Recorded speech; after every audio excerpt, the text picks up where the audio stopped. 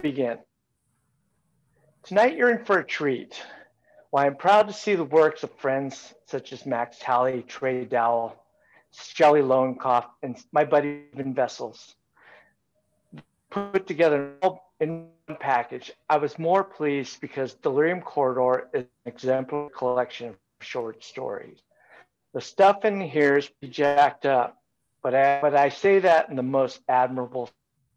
However, it does make me wonder about what goes on in the collective minds of these writers, especially the author who leads off tonight's reading, Max Talley. Max DeVoe Talley's fiction and essays have appeared in a NFA Literary Review, Fiction Southeast, Volume 1, Brooklyn, Gravel, Attic Review, Litro, and Entropy. Your future novel, Yesterday, Yet Tomorrow, was published in 2014. And he teaches a writing workshop at the Santa Barbara Writers Conference and Santa Fe workshops. Check out his stuff on maxdevoetalley.com. Welcome, Max. Thank you for having all of us tonight, Michael. My pleasure. I have to wonder how this all came about. Such a great collection from beginning to end. There's so many strong stories. And if you can briefly tell us how this all came about. Sure. I had an idea for a while to do an anthology in the spirit of the Twilight Zone and also of Black Mirror, a more recent anthology TV series. So the idea was to have stories that they could be horror or science fiction, or they could be crime, surreal. As long as they fit the overall theme, then they would be good for this. So I basically put out a call to people I know, and I've known you. I'm not sure, what was your first year at the Santa Barbara Writers Conference? Was it 2005, 2006? Yeah, somewhere around there, yeah. Okay, so I knew people from there, so from about 15 years ago, also people from literary journals, people from New York, and so I sent out a call and almost everybody responded. So that made me pretty happy, and I thought, okay, this could actually happen. That was a year ago. Then things happened and we got delayed a little bit, but in some ways that helped because we got some more better stories, more art, and I think that the collection actually improved a little bit because of the delay. Mm-hmm. Did you always want to put together something like, and everybody wants to know everything, short story? Yeah. You mean connected short stories? I didn't hear the question. Did you always want to put together, as a writer, we want to publish? Sure. I think published novelist. I think anyone who writes short stories wants to do a collection of their own works, but also I like anthologies where you get to sample a bunch of other people. When I was a kid, I read the Alfred Hitchcock Presents series.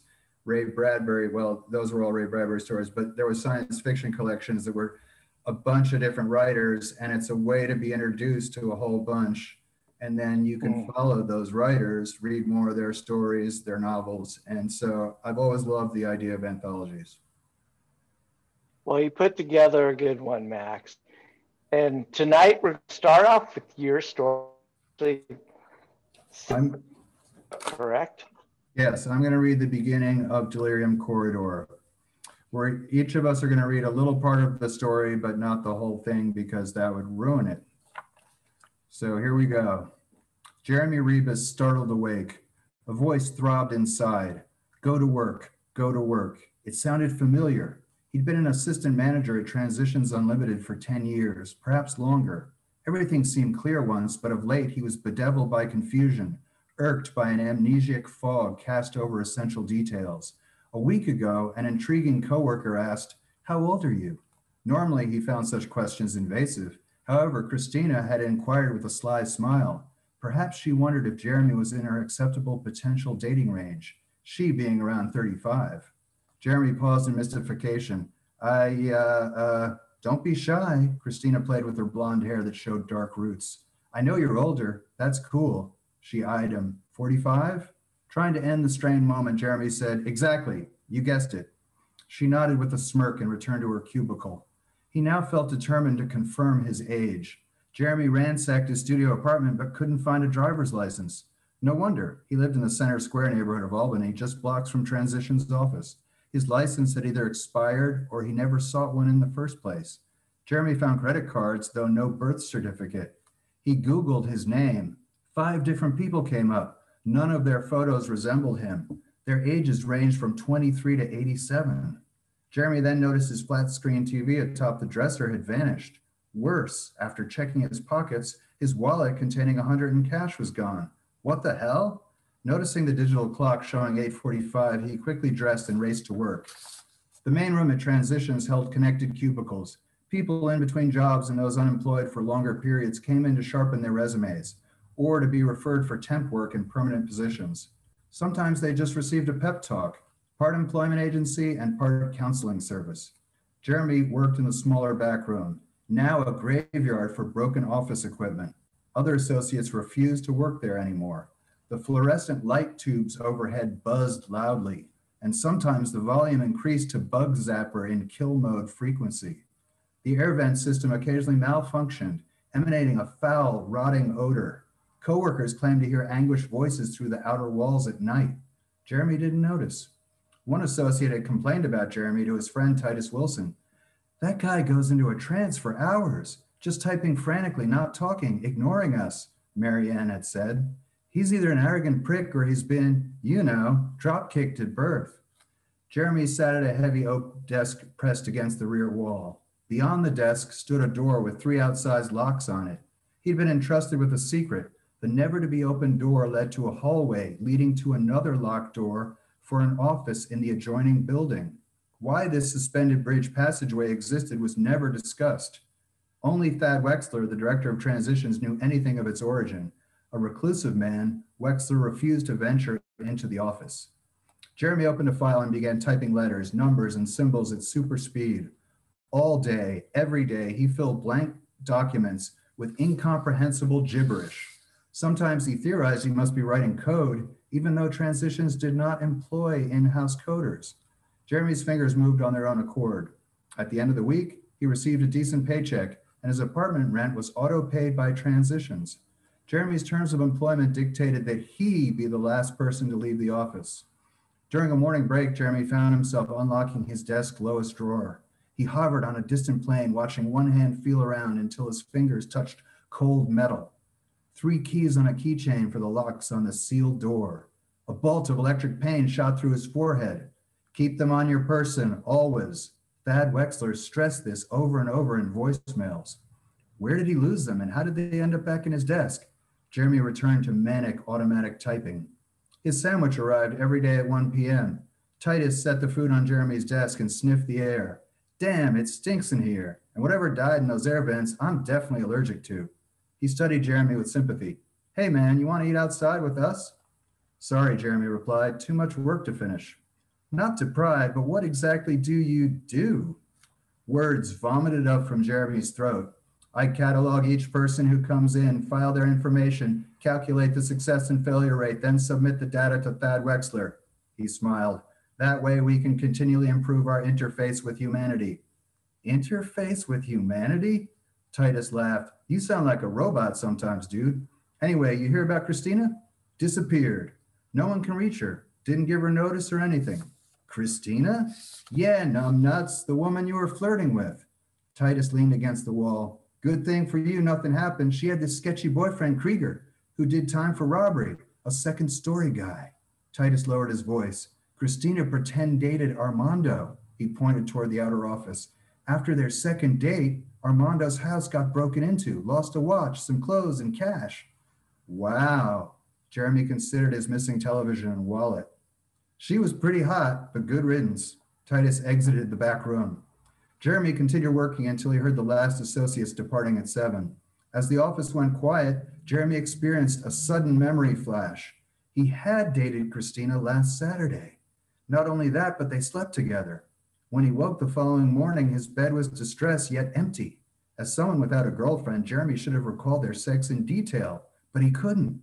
When he scrunched his brow and concentrated, words scrolled across his mind. Satisfactory, adequate, followed by perfunctory, brief. Had Christina's overtures been a way to get his home keys and copy them? Perhaps Krieger, the shady boyfriend, robbed the apartment while Jeremy toiled at transitions. At 8:30, Jeremy patrolled the main room, making sure the private offices were locked before leaving. A loud thump sounded from the back. Jesus, did the jumbo screen for his computer fall over? Everything looked the same. Nothing broken or toppled. He rolled his swivel chair to the center of the room and sat listening. Jeremy heard a distant female scream, but assumed it came from the street. Motherfuckers, let me out of this place, a man shouted. Jeremy lurched backward. The voice had issued from beyond the triple locked door. Someone trapped. Maybe the adjoining office in the next building had left their door open, and a custodial worker wandered across the hallway, then got locked in.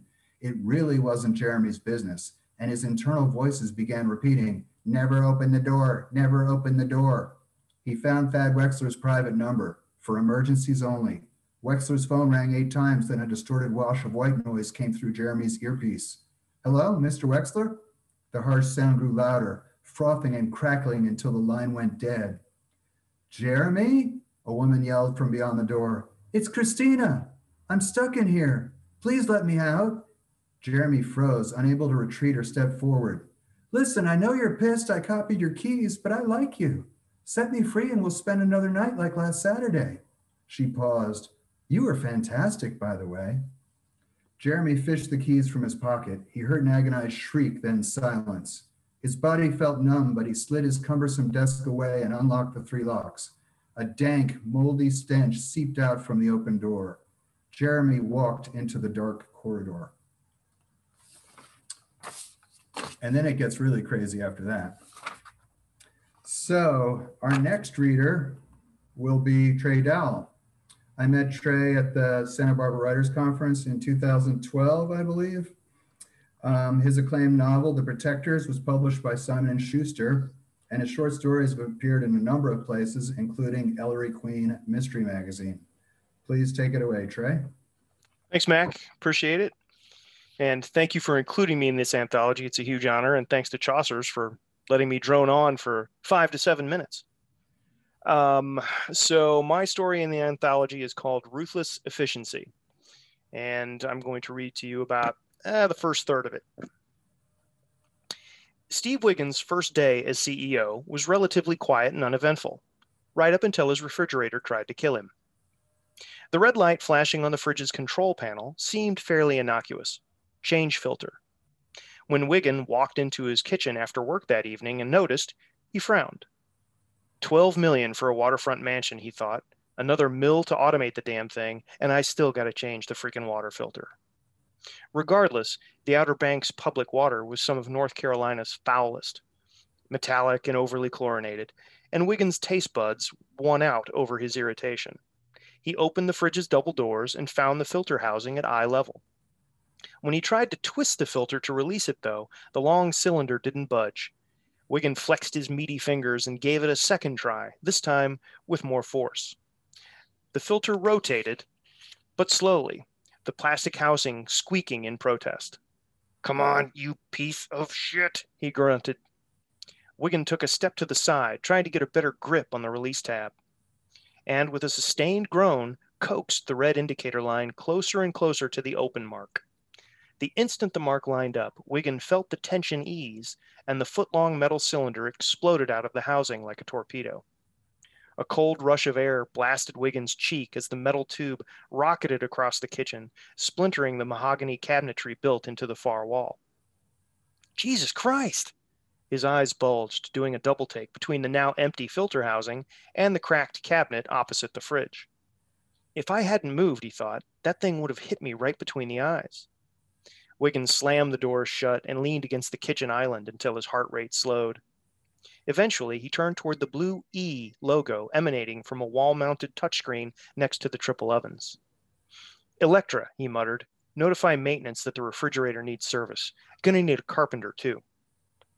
A feminine, sultry voice, of which I am neither, so you'll just have to believe me, purred out of the touchscreen. "Of course, Steve."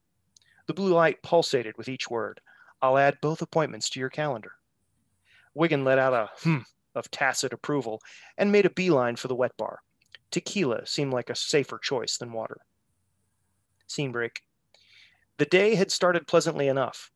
a meeting in the opulent 45th floor conference room where the chairman introduced Wiggin to the rest of the board members as the newest chief executive officer of Palmerston Technologies. Hell, the old man had even pulled out the head chair for him. Wiggin plopped down, the smooth burgundy leather whimpering as he took his long sought-after seat at the table. Obsequious clapping followed, most from board members who, up until the announcement, had been rivals looking to nab the job for themselves. His job. CEO of a Fortune 100 company, $40 billion in revenue, over 30,000 employees, $15 million a year salary plus stock options worth 10 times that much. As the clapping continued, satisfaction washed over him. Wiggins took a deep breath and smiled. Clap away, you bastards, he thought. None of you has the balls to do what I did to get this job. Scene break. Wiggin drained a final gulp of Patron and headed for the master suite. Surveillance cameras tracked every step. Motion sensors activated the overhead lights at 60% intensity wherever he went. Mellow strains of Spanish guitar emanated from strategically placed wireless speakers. Within seconds of arriving home, the system controlling the house had identified Wiggin via facial recognition and adjusted to his preferences. Lights, music, even the artwork. More than 50 picture frames hung throughout the 5,000 square foot home, but they didn't display canvas. Instead, ultra-high-definition flat screens of various sizes lay within ornate wooden frames. For 1/100th the price of an actual Monet, Wiggin's house could display Monet's work in any room at his whim. If he wanted to move a painting, Wiggin only needed to point at a frame and tell Electra what to display. In the bedroom, Wiggin preferred more abstract work. Pollock and Kandinsky greeted him as he stripped off his tie and moved toward the bathroom. He took one step over the bath threshold, then stopped. He craned around to peer back at the king-size bed. The large frame above his headboard usually displayed Pollock's Convergence, but tonight, Munch's The Scream looked back at him, an agonized face, hands pressed against cheeks, screaming beneath a bloody red sky. Brow furled, he called out, "Electra, why is this painting above my bed?" The control panel mounted near the bedroom door bloomed with blue light. "The artwork is displayed according to your preferences, Steve." "I know that," he said, impatient. "Convergence is supposed to be in that frame. Why is this?" A display change cut him off, and Pollock's work showed above the bed once again. Wiggin twisted back toward the pad. "Lock that frame until I tell you to change it." "Of course, Steve." Wiggin kicked off his Ferragamo loafers, then his socks. While bent over, he caught a flash of movement in his peripheral vision. Metal slats slowly descended from above each of the picture windows of the bedroom, covering the view of the pristine beach and the darkening ocean below. "Electra, why are you lowering the hurricane shutters?" The voice was as nonchalant as ever. "There is a wind advisory in effect tonight. 40-mile-per-hour gusts are forecast. It's prudent to deploy the hurricane shutters for any wind speed above 30. Fine. Refrigerator's bad enough. I don't need broken windows, too." The shutters finished their descent. Wiggin heard the hollow thunk as they locked into place. He shook his head, marveling at the efficiency. This house can do anything. And trust me, it does not get better for Wiggin. Good job, Trey. No problem. Now I have to introduce a writer who is much more accomplished than I am. So I want to finish the story. Hey, that's good. If people want to buy it, it might just be available at Chaucers.com. Exactly. $15.99. Nice. 15 stories. Did you see that seamless plug that we just did? All right. I love you, Trey. Thank you. It is my honor and privilege to introduce M.M. DeVoe. M has won more than 20 writing awards, including various Editor's Choice Prizes, a Shirley Jackson Award, and 4 Pushcart nominations. For those of you who don't know, a Pushcart nomination, the Pushcart Prize is kind of like short story writers' Oscars. So a graduate from Columbia University's MFA program, where she was a writing fellow, she writes short fiction, shorter poetry, you just sit there and let me introduce you, and very long novel manuscripts, and is the executive director of a literary nonprofit she founded in New York City. Today is the launch date of her first published book, so please hold it up. There you go. a memoir about her first 10 years running Pen Parentis, which helps writers stay creative after having children. And oh my God, I wish this had come out 2 years ago. It is called Book and Baby, The Complete Guide to Managing Chaos and Becoming a Wildly Successful Writer-Parent. She is very grateful to be reading from Delirium Corridor tonight because, truth be told, even if her local bars weren't closed because of coronavirus, she would far rather be doing a fiction reading at a cool bookstore in Santa Barbara in mid-January than doing almost anything in wintry Manhattan right now. So take it away, Em. Thanks, Trey. No problem. And thank you, Chaucers, for hosting, and thank you, Mac, for inviting me. I am excited to be in California.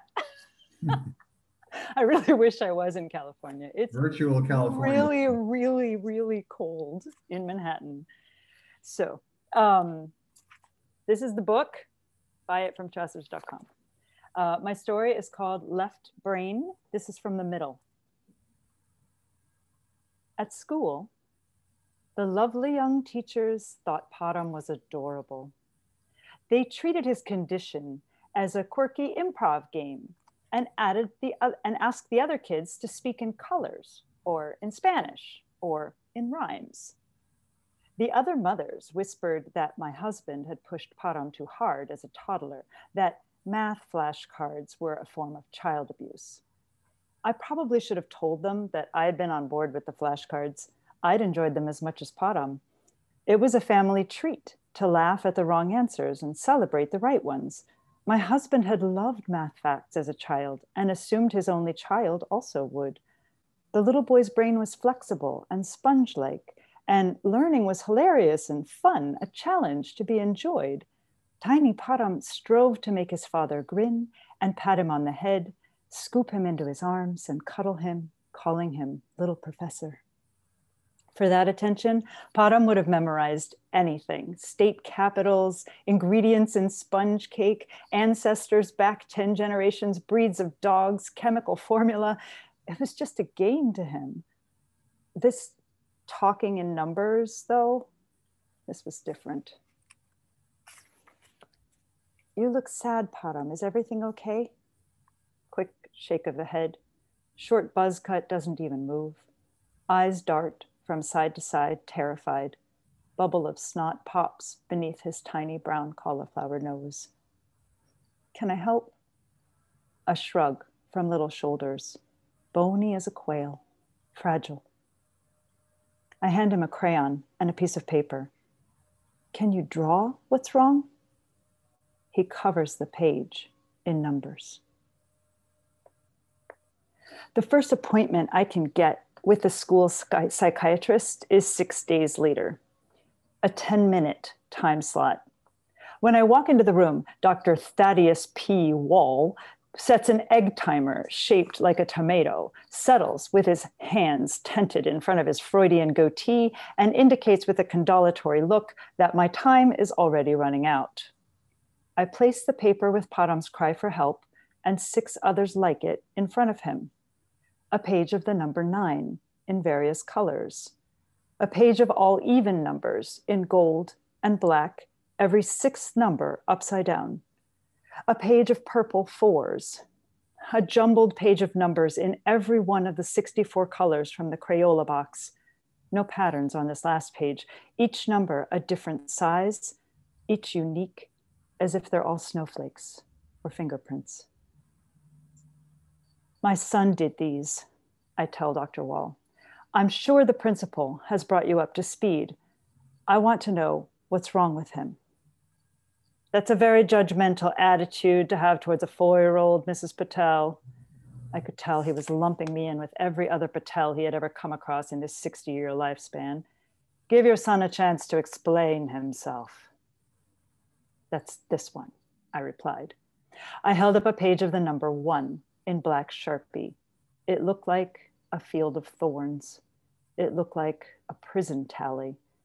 It looked like a crazy person had drawn it.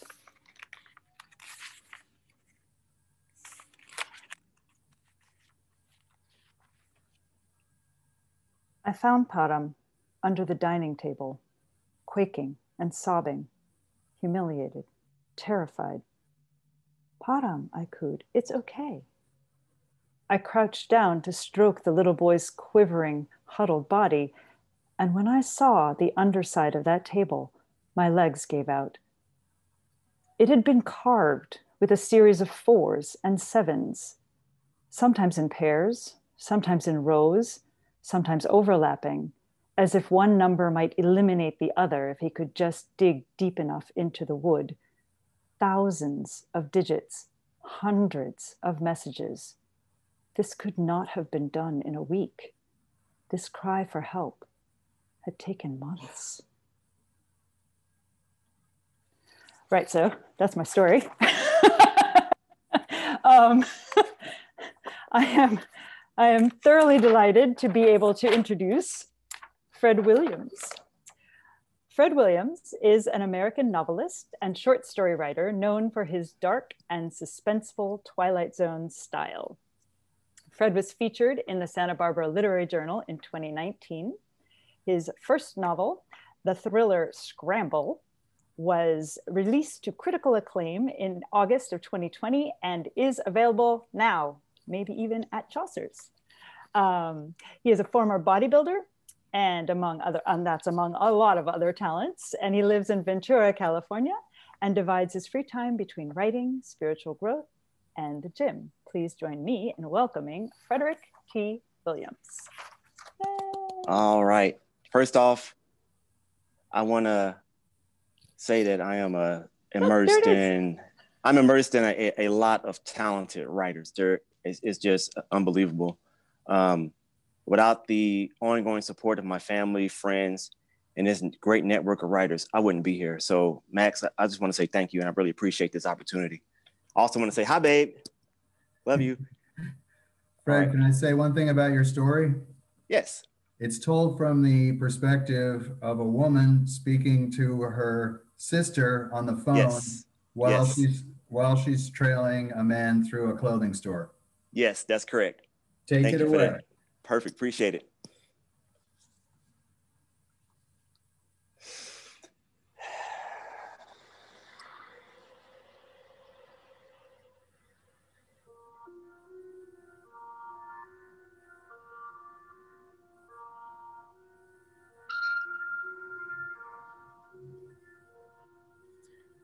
Are you under lengthy periods of extreme stress?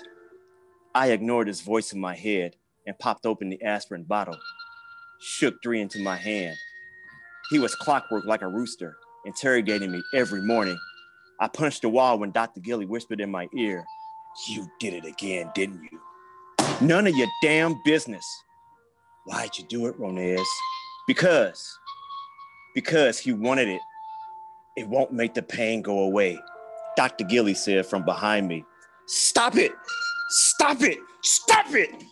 I snapped back into my blue bathroom with seashells and mermaids on the walls. Every night, men approached me and said just enough to wrap their filthy hands around me by closing time. They think I'm that easy, but they're wrong. And every morning, Dr. Gilly asked the same damn questions after I give those boys what they deserve. Rashid, Evan, Donovan, Brooklyn, and last night, my best catch yet. In my closet, tucked away deep inside, they can sit together and exchange stories about the chicks they bang while they rot. Birds of a feather can die together.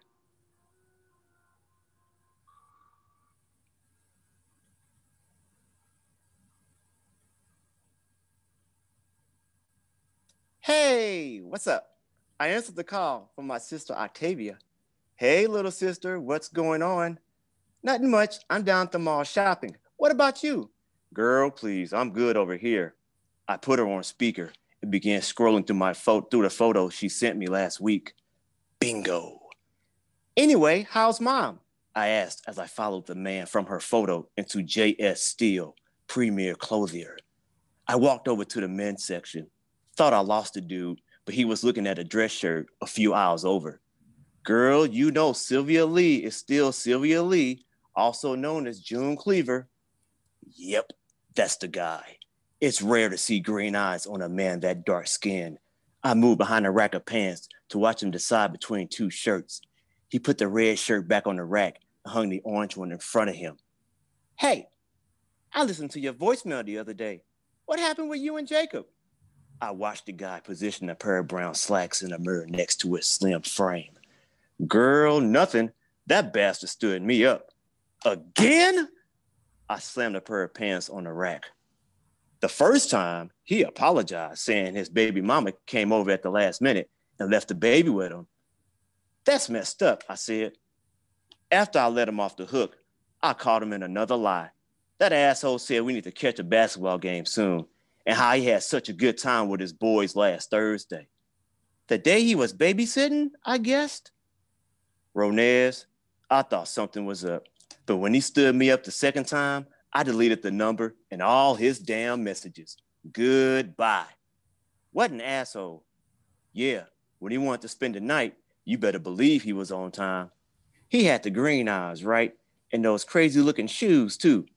Girl, yes, those clear Nike Air Force Ones with blue socks to match. There is just something about shoes on a man. They're clear plastic, so whatever color socks he wears shows through the shoes. I was such an idiot to fall for him. It's okay, happens to everyone. I looked over at the guy's clear Nike Air Force Ones with a green and yellow sock to match his green football jersey. Turning away, I pretended to sort through bow ties as the dude walked past me to the dressing room. Listen, sis, I can't talk now. I walked towards the fitting rooms. He closed the door to the third room on the right. Me neither, Octavia said.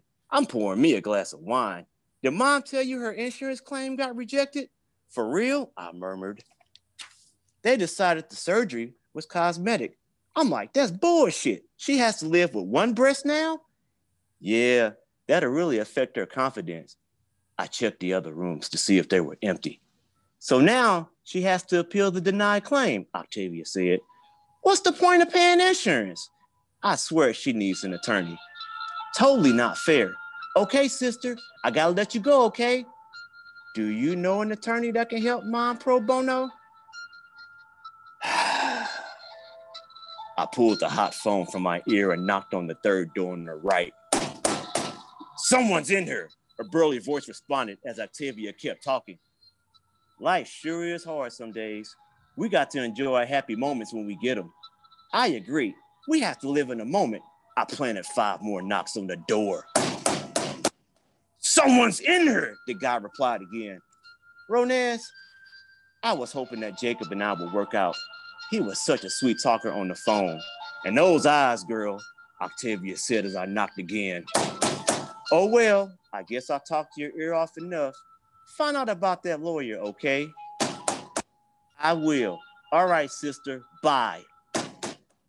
Love you, sis, I whispered as the door flung open.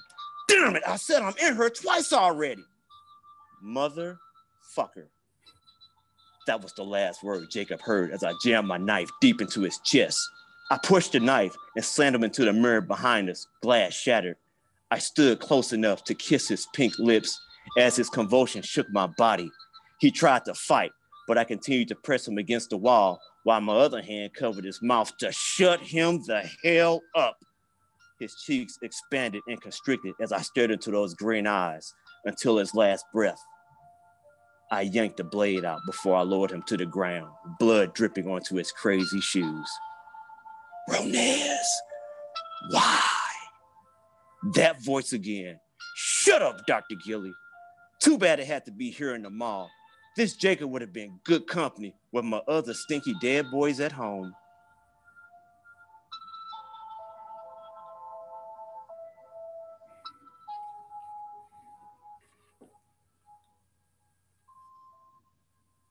Thanks, Fred. All right. And the story really gets wild after that. You got that right.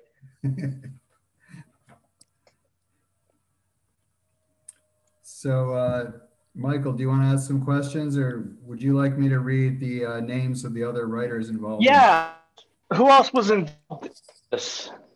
You know, there was 13 writers in this, and we could only have 4 tonight. Ideally, we would have 13 reading all 15 stories, but that would take 7 hours. So anyway, I'd like to mention Zane Andrea, Jesse Krenzel, Sasha Wamstecker, John Reed, who you know well, Jenna Riviecchio, Jack Ite, Shelley Lowenkoff, Silver Webb, and Stephen Vessels. And especially Silver Webb, who was the publisher and co-editor of this. It was her interest in this that sort of got me out of a stupor, thinking that I wanted to do it, but then realizing how much work it took. But she was there every step, every grumble of the way. And so she deserves profound thanks. And Mac, you need to be taken out of your drunken stupor more often than you are now.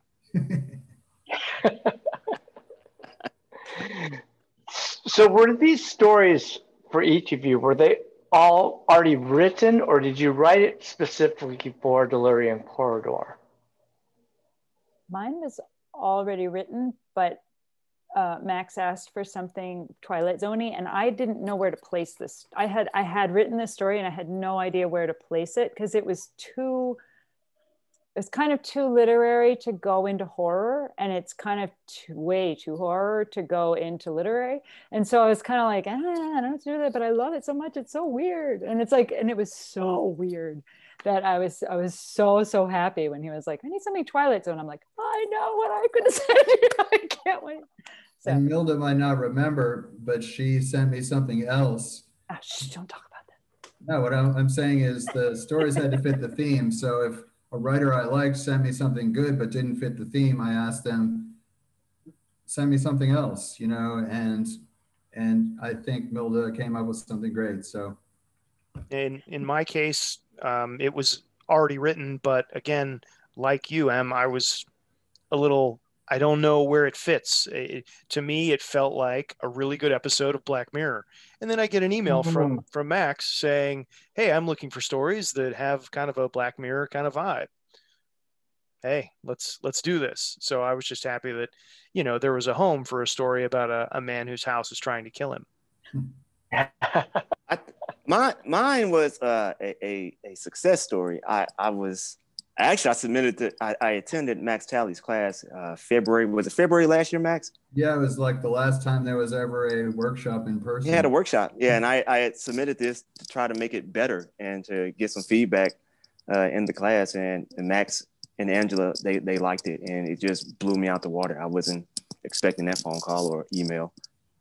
Can I just say, Fred, I love the music soundtrack. Like I've never heard anybody do that at a reading. And it's for Zoom. It works so well for Zoom because it's like, and transportative. You did a good job too. Thank you so much. I appreciate that. Thank you. Yeah. I was like, I'm just some schmuck reading, and Fred's actually performing. Yeah, he's like got this whole audio thing going. Right. Like, here's my audiobook version. You guys already brought the A game. I had to step up. It was either this or James Brown, and I couldn't find my wig. So, Fred, you can redeem yourself by telling everybody where you're from originally. Oh, St. Louis. And I am a diehard St. Louis Rams fan. The St. Louis Rams fan. Yeah, but greatest show on turf. You'd rather be in California in the winter. Oh, yes. So we have a question from Rachel, and this is for Fred. Are any of the characters inspired by actual people, or are they all from your imagination? Funny you say that. Inadvertently, they ended up being nurses, and my mom's a nurse. So I think that came out the subconscious. It started with the story, and this was developed in like 2000, and I've always kept it. And I always went back to my stories. I always went back to them and kept trying to refine them, kept trying to hear these characters in my head and hear what they're trying to tell me and hear what ideas they want to get out. And her case, Ronez, became a story. Every choice is an act of love or a cry for love. And I wanted to personify that and demonstrate that through a story. She gets her heart broken. She gets life, pushes her to the edge, and she needs love to come and save the day. So love comes, and it's not the love you think of. It's something far more sinister. Good question. Thank you. I guess I could pose that story for all of you as far as where do your characters come from? Let's start with Milda. Sure. So this story did kind of come out of the fact that a lot of my friends and I mean, it's like the mom thing of like, is there something wrong, or is this just a normal phase? And in the very, very original, when it was like a little flash piece of fiction when I first wrote it down. And in that little flash piece of fiction, she just sort of accepts the kid because the therapist tells her that he's just normal and you're an idiot. And so she told, like, this kid is really, really not okay. And and in the original version, she was just told, no, he's fine. It's all you. And she's like, okay. So she goes and makes green goddess juice and is like, yeah, okay, he's fine, and he's like, not. So yeah, it came from that being told from the outside how to be a parent rather than like trusting your gut. But wasn't that source of that doctor was saying that she was treated like the 100 other people for her? Yeah, in this version, the doctor is just like he's just not a good doctor. It's my revenge on all the people who have like dismissed any kind of, Was that your motivation for the story? Doctors. Was that your motivation for this story then? This story, there was something about the images of like numbers and just sheets of numbers and walls of numbers and numbers carved into things. And I just thought that was such a creepy image. And I wanted to write something with that image of like all these weird numbers and how scary that is when you don't know if it's a threat or not. It's just a thing. So along that lines, Max, what was your inspiration for your story?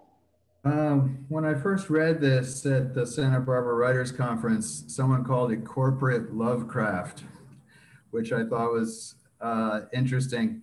I like the idea that you're in a boring job in cubicles and it's everything that we hate, working in a mundane office, and then there's bizarre things just outside of it.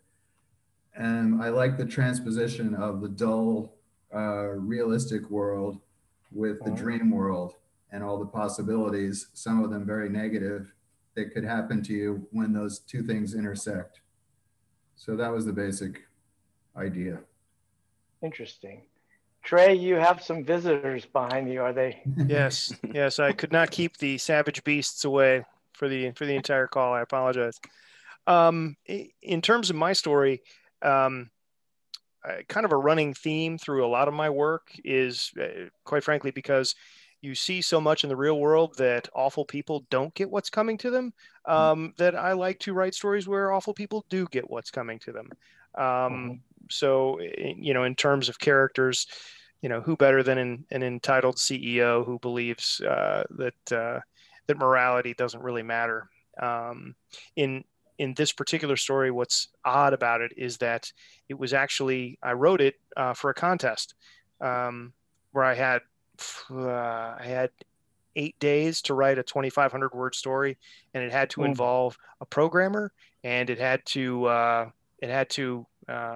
be about a particular topic. And now I don't even remember the topic. It might've been comeuppance or something of that nature. So I just had a week to write it. I spit it out, refined it, and entered it into the contest. So, and it sat on my hard drive until Max sent the email.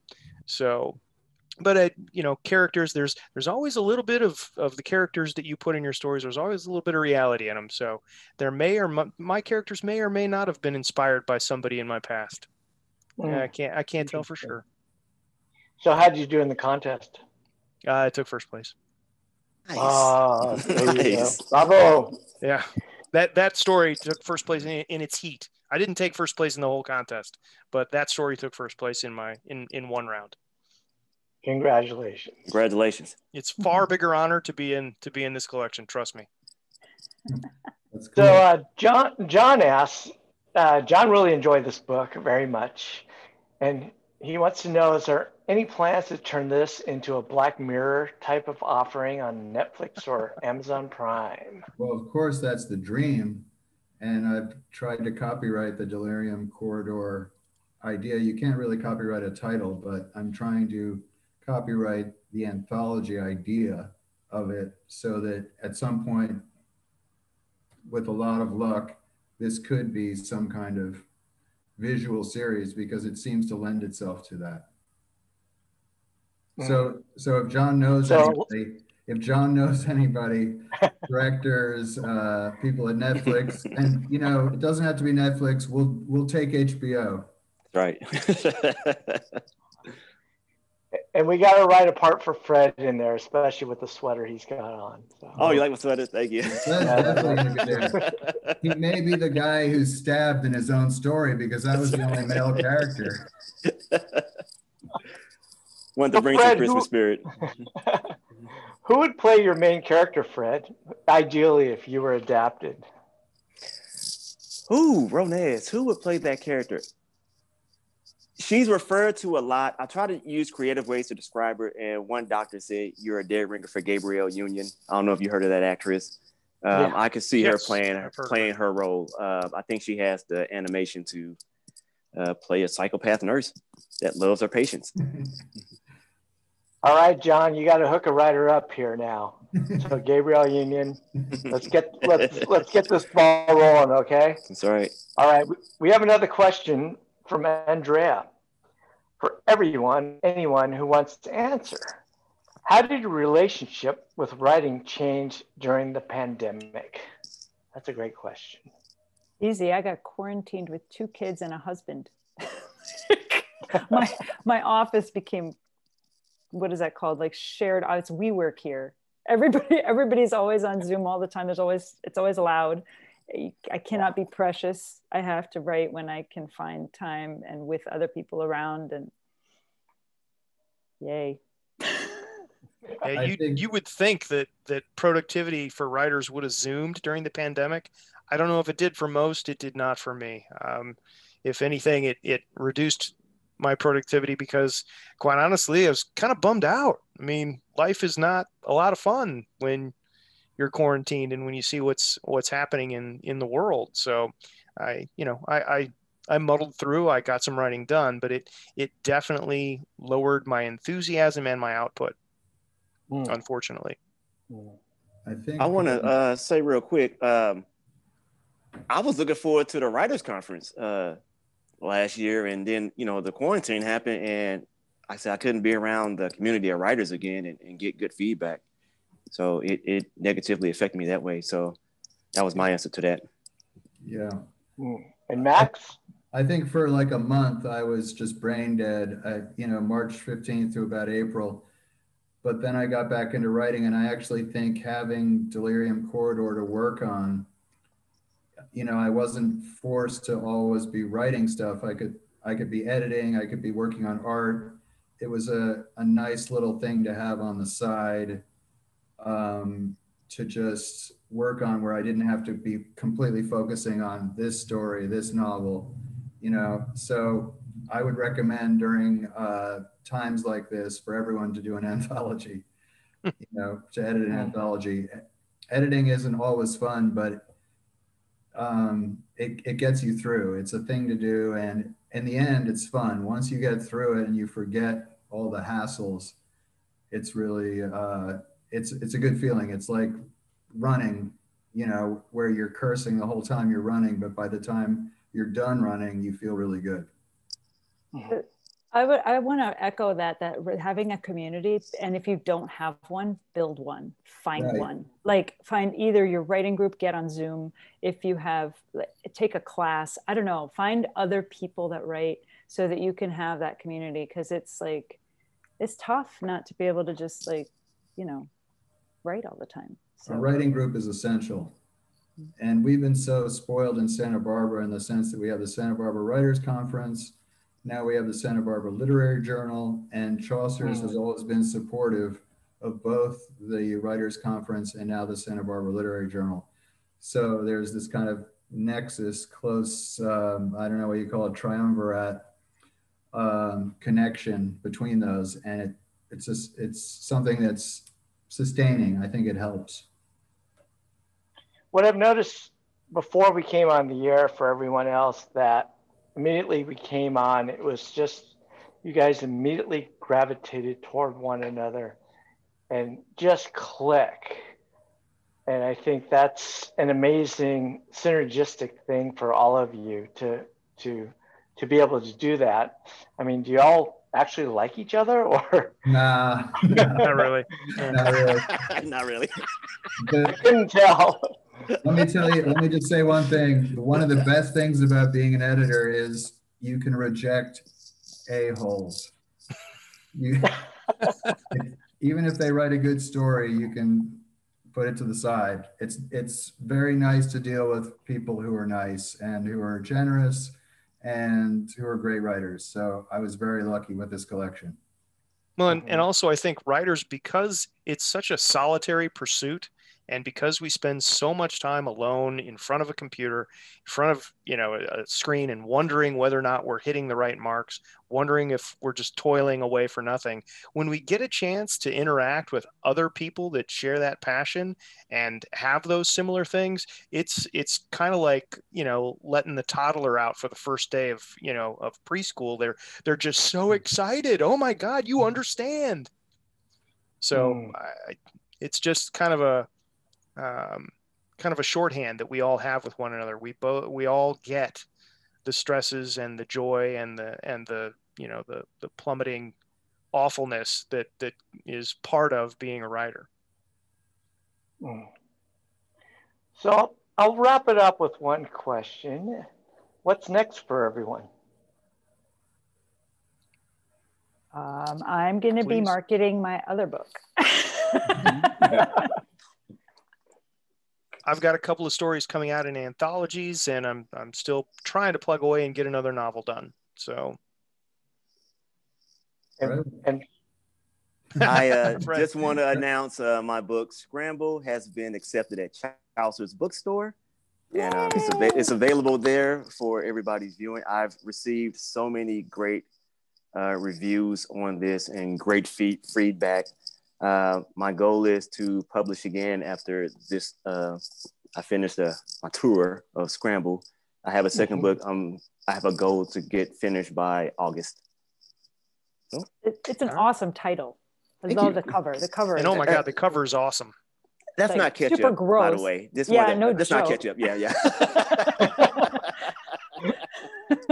Yeah, I'm going to go out on a limb and say, for the guy who just had a guy nailed to the wall of a dressing room with a knife, that's probably not ketchup. All right, Max, bring it home. Okay, so for people who want to hear or read more of this book, I would send them to SantaBarbaraLiteraryJournal.com, where many of the other writers have snippets of their work, so they can find more information should they have not heard enough from these four authors tonight.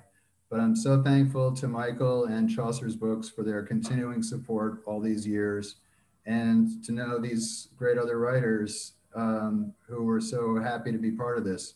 It was a joy. Absolutely.